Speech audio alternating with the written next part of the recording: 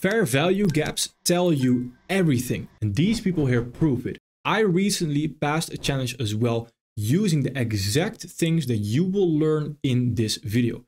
You will learn about it in 6 steps. The first step is defining everything, because fair value gaps telling you everything is very vague, as in what is everything? In trading, the word everything is every step that you need to take to get to a trade outcome. And every step you need to take is the foundational levels. So we start off with bias, then we have narrative, then we have context, then we have entry, and then we have risk management. Those foundational levels are everything in trading. As in, if you follow those steps, you will either get to a profitable or unprofitable outcome. We hope profitable outcome. And at every single step of those foundational levels, you can use one single concept, which is fair value gaps. So the first thing in those foundation levels is, how do the fair value gaps tell us what the bias is? Again, I am a man of defining things. I love dissecting things. I love defining things, because if we define things, we are able to be on the same page and we understand things. The word bias can be defined by the following. A bias is a direction in a market. So is the market going higher? Is the market going lower? Very simple. That is determined by our draw on liquidity. What does that mean, a draw on liquidity? A draw on liquidity is a PD array that you think price might head towards next. So a certain level where you expect price to move to. Well, guess what? That could be a fair value gap. So the first step right here, if we look at our chart, start on the monthly time frame. And the only thing I would want you to do is find fair value gaps. Again, what is a fair value gap even? Fair value gap, the 3 steps, right? We have one candle, then we have an expansion phase candle, which is the actual fair value gap. It's the body of the fair value gap. And then we have the third candle. That closure of the third candle creates the fair value gap. So here we have this fair value gap right there on the monthly time frame. Perfect. Let's take that into account, because that is very valuable. Now let's go down another time frame into the weekly time frame right there to find another fair value gap, where here we also have fair value gap right there. If there's only one fair value gap, either on the monthly or the weekly, that's perfectly fine. Right now we have 2, which is also absolutely perfect, because whilst we are coming out of that monthly fair value gap right there, those fair value gaps can act as 2 things. I usually mention you can play around with a fair value gap. What does that mean, playing around with a fair value gap? Well, a fair value gap acts as a magnet, but also as a rocket. So it attracts, but also repulses price action. So when you have a fair value gap, especially on the higher time frame, monthly, weekly, and daily, you will see that those fair value gaps will get traded into, but also get traded out of. So when we trade into this monthly fair value gap right there, and we leave behind a weekly value gap, what could be a reasonable target? Well, that monthly value gap acted as a magnet right now. We only have one magnet left, and that is the weekly fair value gap. So if one magnet has been used up, which can now become a rocket, it can repulse price action, it can push it away. Towards which magnet can it push price away? Well, we have a new fair value gap right there, which can act as a magnet as well. So that weekly fair value gap that we have right there could be our potential draw on liquidity, where the fair value gap that acts as a magnet, but also as a rocket, that draw on liquidity, if that is our draw on liquidity, we are expecting the next few candles right there to be potential up candles, where price can be bullish. It can head higher a little bit towards that weekly fair value gap, which is acting as a magnet. Now, why do those fair value gaps act as a magnet and as a rocket? You can see it as the following. When price is moving lower right there, price went too fast. Why did it go too fast? It went so fast that only sellers right there got a fair chance to get involved. So if price went too fast right there, which is again seen through that fair value gap, we need to retrace back into that oftentimes to indeed offer fair value, where buyers right now, where buyers also need a fair chance to get involved. So if we move too fast towards one side, that's not fair value. We need to offer fair value in those fair value gaps to then continue lower or continue higher to give fair price action to everybody in the market. So now we have determined the first step, a bias. We have the draw on liquidity. That draw on liquidity leads to a potential direction, which is only seen through fair value gaps right now. Mark out those fair value gaps and see how we deliver towards those fair value gaps. The drawn liquidity leads to that direction. The drawn liquidity being that weekly fair value gap right there, that is where we can potentially head towards. That leads to the understanding of a potential direction.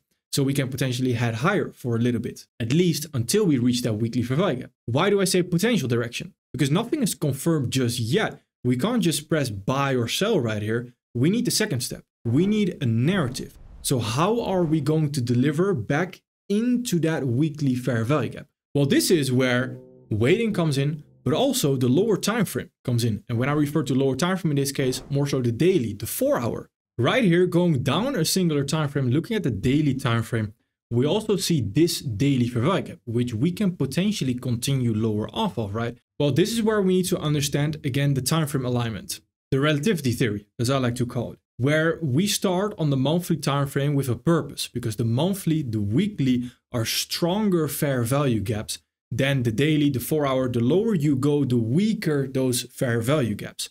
So it's quite important to understand that if you have a daily fair value gap right there below a weekly fair value gap, the weekly fair value gap is right above it, that weekly fair value gap is a stronger magnet. So we will more likely head towards the weekly fair value gap to potentially continue lower off of that instead of the daily fair value gap right there. Now with narrative, it's important to understand again, what is the definition of narrative? Narrative is how we can deliver there. So if we are going higher right there, where are we going higher from?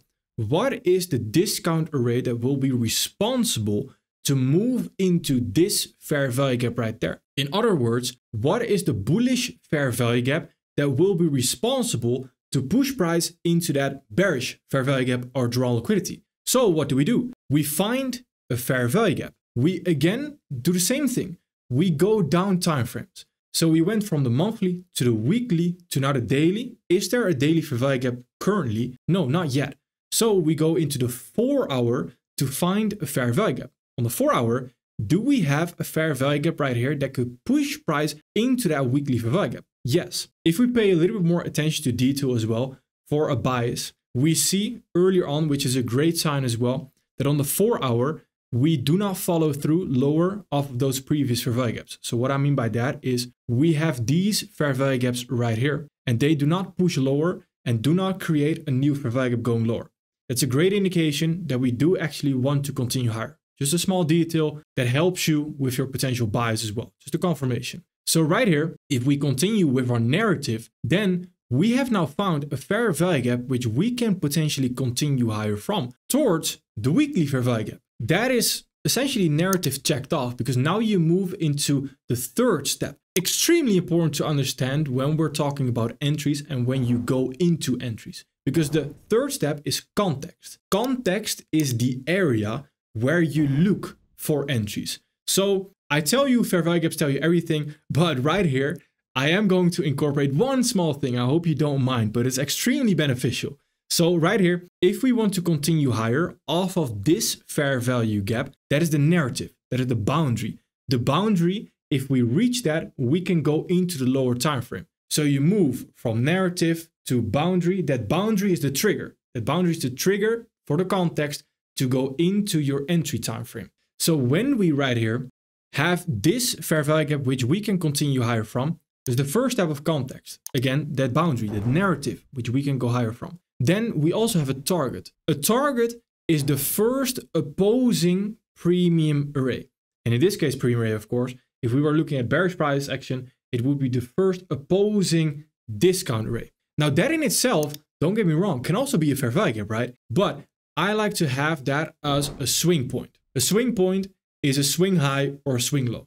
So when I'm talking about a swing point, and in this case, I'm going to talk about a swing high, it's again the 3-candle pattern where you have one candle which is higher than the candle to the left of it and higher than the candle to the right of it. It creates a swing high. If you inverse that, you have a swing low. So right here, when we continue higher off of this fair value gap right there, or we want to continue higher off of that, then we will reach a first opposing premium array, which oftentimes is a swing high. That creates this area where we can now look for an entry right there. That is your context area. Now, why do I ignore this sting into that fair value gap that we already have with that candle right there? It's 5 p.m. New York local time. It's market rollover. If you're not familiar with market rollover, it's essentially where the broker, like it already says in the name, it rolls over towards the next day. So the broker can mess around a little bit. The price action is not universally agreed on. Usually you get some weird wicks, etc. When that is the case, at that specific time, I ignore it. I don't see that as a sting into a fair value gap just yet, because it's not universally agreed upon with all the brokers out there, because it's essentially the broker doing some weird stuff on the back end on their own. So we ignore that wick right there that we had into that fair value gap. So this right here is the first move into that fair value gap, into the narrative area where we can potentially continue higher from. We have that swing high, but importantly, more importantly, of course, we still have this drawn liquidity right there. And when we still have that drawn liquidity right here, we can still look to target that. So here, what do we do? Well, now we arrive at the fourth step. The fourth step is the entry, where again, it is extremely key to understand time frame alignment. When we have a 4-hour fair value gap right there, and you are looking to use sharp turn entries. So sharp turn entry is essentially quite simple. It's a fair value gap higher, potentially. I'll go into more detail in a little bit. But when you use the 4-hour, use 15-minute entry confirmation. When you use daily, use 1 hour, weekly, 4 hour, monthly, daily, 1 hour, 5 minutes, 15 minutes, the 1 minute, if you want to use sharp turn entries. If you want more confirmation, and in my trading plan, for example, what I tend to do is I want 2 legs higher. So instead of using the 4 hour and then the 15 minute, I use the 4 hour and the 5 minute as well. But for this example and for this sharp turn entry, I'm going to use the 4 hour and the 15 minute combination. So right here, once we reach this gray box, the fair value gap, which we can potentially continue higher from, it acts as a magnet, acts as a rocket right now. We can go into the 15 minute to simply set, find our fair value gap going higher. So what a sharp turn is, a fair value gap into the higher time frame fair value gap that you are looking to confirm on the lower time frame right now. And then a fair value gap out. So a fair value gap down, fair value gap up. Does not have to be overlapping, does not have to be a BPR or anything like that. It's just a fair value gap down, fair value gap up. That creates a sharp turn. So right here, we have the fair value gaps going down. That's not a problem anymore. We now need a fair value gap going up. Right there, we create a fair value gap going up. The entry in itself is usually the most easy part. The bias, the narrative, building up that story. The story, again, needs to write itself. That is usually the most difficult part where people actually mess up. Anyone can find an entry anywhere. It's about where you actually enter. So if you are trying to practice this and you're trying to learn this, focus on good fair value gaps that we mention throughout the videos. That is extremely crucial. A good story for your bias and your narrative. Now right here, we can again look for an entry until we reach this high right there. So any 15-minute entry that we have with a fair value gap going higher is essentially the entry. That's as simple as it is. So here, the fair value gap itself right there can be an entry. Let's keep this simple. Let's just say we enter within the fair value gap itself and we cover the sharp turn low. So the fair value gap right there left behind, again, a swing low right there. That swing low is where I cover my stop loss. And I target, very simply said, a 1 to 2 right there. You can even see this 1 to 2 is quite conservative. You don't need to target this full on fair value gap right there. Again, the further the target, most likely also the lower your win rate. So if you are fine with taking 8 hits before you take a winner like this, be my guest. I personally am not a big fan of that. My psychology is quite crucial to me. So I like to have a little bit of higher win rate, lower RR for my targets, which is perfectly fine by me. So right here, I like to go for a 1 to 2 RR right there. Eventually, once you get more experienced, you can potentially look to target more. Start off being profitable with low RR. There's nothing worse than going for those super high RR just starting out with trading. There's no need for that. If you can be profitable with 1 to 2, then slowly build your way up. So right here, we again can see that eventually the target can become the context high, and eventually it can become that drawn liquidity that we had initially right there. But we start off with a 1 to 2. Why? Because right here, this fair value gap does not even need to follow through with a huge boost higher right there in order for us to hit take profit. It needs to have a small rejection right there in order for us to hit take profit, which is arguably the easiest thing price can do right there. So that's the entry. Can be a limit order, market execution, whatever you want. Now right here, once you are in the trade, you want to leave it running until you have a clear reason to go break even. What is a good reason to go break even? You go break even when price has no reason to return anymore. What does that even mean? Price has no reason to return when it creates a fair value gap above your entry, the full fair value gap. What do I mean by that? The full 3 candle pattern being above your entry in this case. So let's take this scenario. Right here, we entered at this line. So let's put it to the right.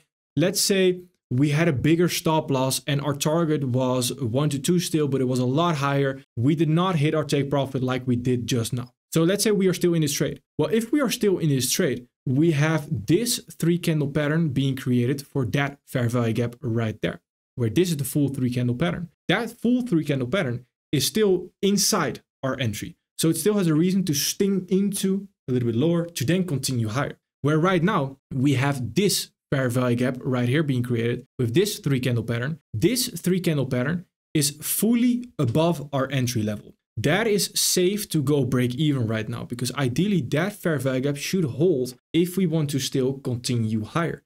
If that's not the case, I want to be break even because I do not trust the trade anymore.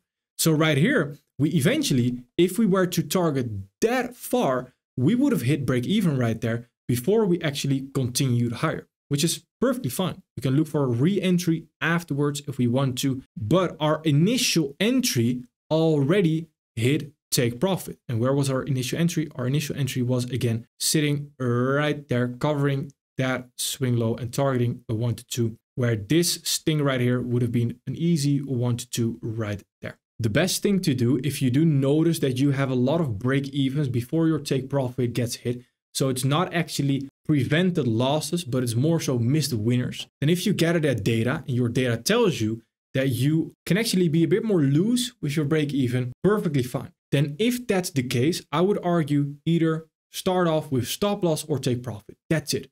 Don't manage your risk until you have more data supporting the ID. But again, it's only if you have a lot of missed winners due to you going break even a little bit too early. Now for your risk percentage and how much you actually want to risk, I have left a Notion completely free, don't need to do anything. I've left it in the description so you can check it out and you can go over that schematic yourself, how much I personally like to use to risk. I like to use boundaries in that case. Now this process of those foundational levels and those fair value gaps telling us everything, that repeats, except for 1% maybe because we used those swing points, but everything was told by fair value gaps. So right here, if we now reach that weekly fair value gap, it's the same thought process. Again, weekly fair value gap, which can act as a magnet, but also as a rocket, meaning it can potentially push lower off of that. Now, right here, if we want to push lower, then we have a potential bias, right? Which is bearish price action. Because if the weekly fair value gap wants to push lower, we are bearish. Now we wait for a narrative. So do we actually have a reason to support that ID? Do we see a 4-hour sharp turn, for example? Remember, weekly fair value gap paired with a 4-hour sharp turn, where here, we have this 4-hour sharp turn sitting right there. That in itself can already again be a trade ID covering the highs, targeting that 1 to 2, where you do not need that weekly value to follow through all the way towards the lows. Just a 1 to 2 is enough. And even if you do not want that to be an entry, then you can just confirm it through. What does that mean? Well, on the 4-hour right here, this is a 4-hour sharp turn entry, right?